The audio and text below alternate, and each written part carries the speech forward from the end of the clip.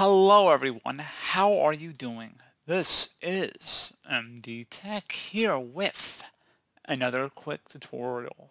And in today's tutorial, I'm going to show you guys how to resolve the error code 651 that you are experiencing on your Windows 11 computer. Now this tutorial will apply for earlier versions of Windows as well. And let's go ahead and jump straight into it. So all you have to do is start by opening up the search icon. Type in settings. Best result should come back with settings. Go ahead and open that up.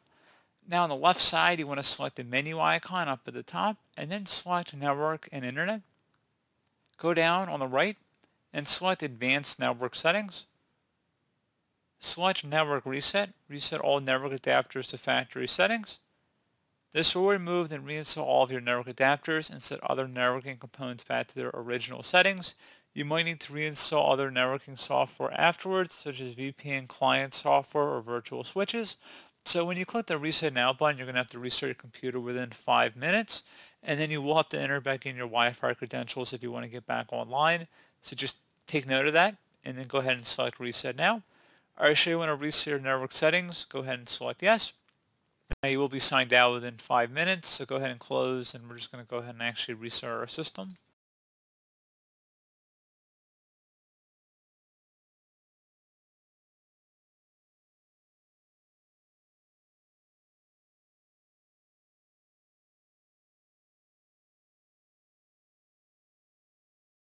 Okay guys, there you go. So hopefully that was able to resolve your problem. And as always, thank you for watching this brief tutorial. Do hope I was able to help you out, and I do look forward to catching you all in the next tutorial. Goodbye.